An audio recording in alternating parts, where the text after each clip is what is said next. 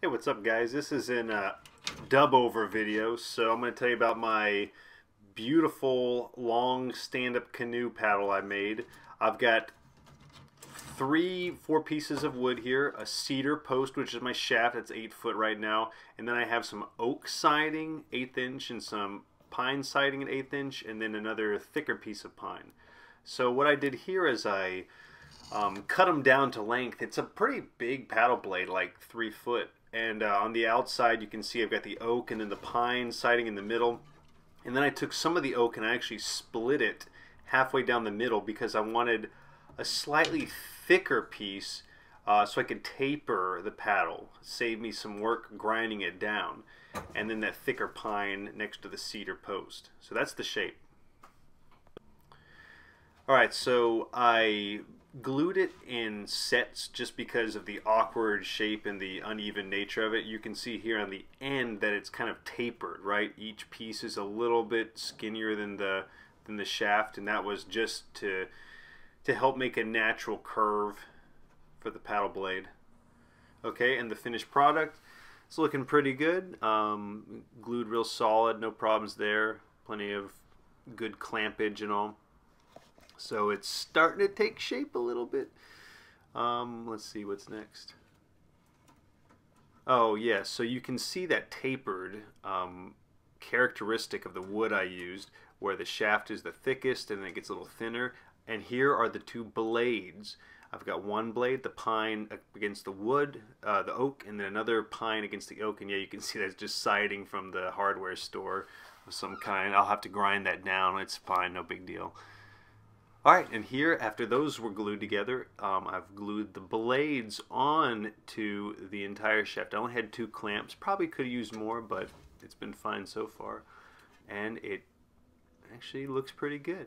You can really see that tapered shape, which I was going for, and that should make cut down on the work I have to do. Yeah, it's a little uneven, so one side of the paddle, I guess, will have a little bit more scoop than the other. Ah, well. It's fine. It looks pretty good. So the next step I think will be to, oh yeah, cut it out. So I just use a circle to cut out a circle side, and then I angle down the blade shoulders. You could go with any shape here. That's just what I did. I don't really know much about them. Okay, I cut them off, probably just using my skill saw, because that's the only thing I have for cutting. Yep, and this is the grinder, which was the hero of the product. The grinder actually ground down all that wood. It ground down the cedar shaft to be even and flat with the blade, and it did it pretty fast. The cedar's pretty soft wood, so it didn't take too long, and so I aimed for that 1/8 inch, or sorry, the 1/4 inch of the ends. The bamboo. I decided the cedar shaft was too flimsy, so I decided to strengthen it with a piece of bamboo, a bamboo strip on either side of the shaft. I put it in the bathtub, sorry about my bathroom, because I thought it would make it easier to work with. I don't actually think this helped at all. So I had just ground down one side of the bamboo and then clamped it along the shaft. Now it was really too long. It's 8 foot and I don't have that many clamps, and as you can see I even tried to use some zip ties and wrapped some string around it, which I don't think they did anything, as you will see later. It was really a terrible job of gluing it on. Here we go. So you see all these gaps in the glue. It was just awful. The bamboo wasn't even because I ground it down with a grinder. And there's just gaps in the glue from wherever the clamps were pressing down. It was terrible, terrible, hideous, hideous, hideous. I did grind down the bamboo to, you know, make it taper off as well, but I gotta fix this. Yeah, oh, I'm embarrassing myself just looking at it right now. Yeah, those are not gonna do well, especially in the water. You know, you get water in there and it's gonna just create problems.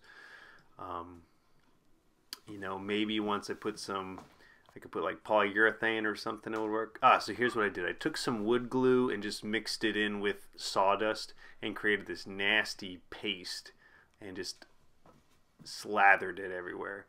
So I just took my finger and stuffed it in all the cracks and added kind of wood filler. Basically, I created my own wood filler, which is pretty solid wood filler, you know, considering it's made out of wood glue. And then after sanding it down, look at that, it's not too bad. It's definitely better than it was before. For somebody who doesn't know what they're doing, I'd say it was alright. It's got a little bit of character too. Those bamboo, what do you call those, nodules along the side. Awkward. Yeah, and so I did on both sides, and the paddle is still pretty lightweight because cedar's lightweight, and so is the bamboo, but it's a fairly sturdy shaft. I'm very pleased with it. And then I yeah, put linseed oil on this one. Here's what it looks like, a little bit finished with some oil on it. It really brings out the brown of the cedar, and that by the way, linseed oil doesn't absorb much into bamboo. And then you can really see that pink or the red of the oak and the pine. So it's a beautiful cutting board if it ever breaks. And yeah, a little sloppy there on the bamboo tapering, but so you can see that wood filler. It's a little bit textured. It's not as smooth as I was hoping. It might not be perfect. You know, maybe some layers of polyurethane would really help smooth that out a little. But right now I'm just going with the natural look, so the oil. And it seems to be working okay.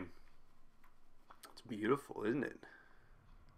So here's some live action footage from, I had to test it out to know how long I wanted it. I had to know if I needed to cut it down to put a handle on it, because it's 8 foot right now, so there's no handle yet.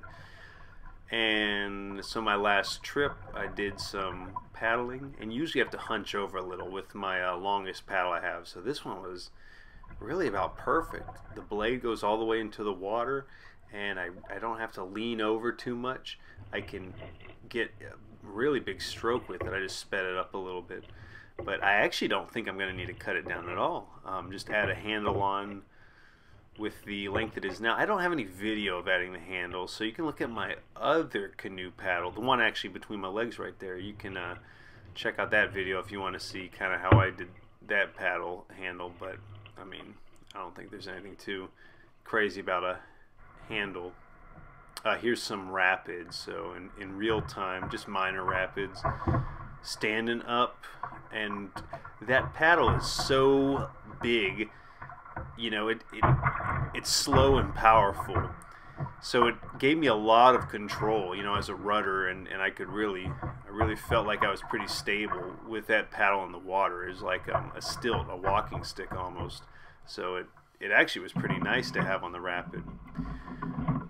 Well, oh, that's the video. I hope you guys enjoyed. You know, if you have any questions, just put it in the comments. And check out my trebuchet video. That one's awesome. Bye.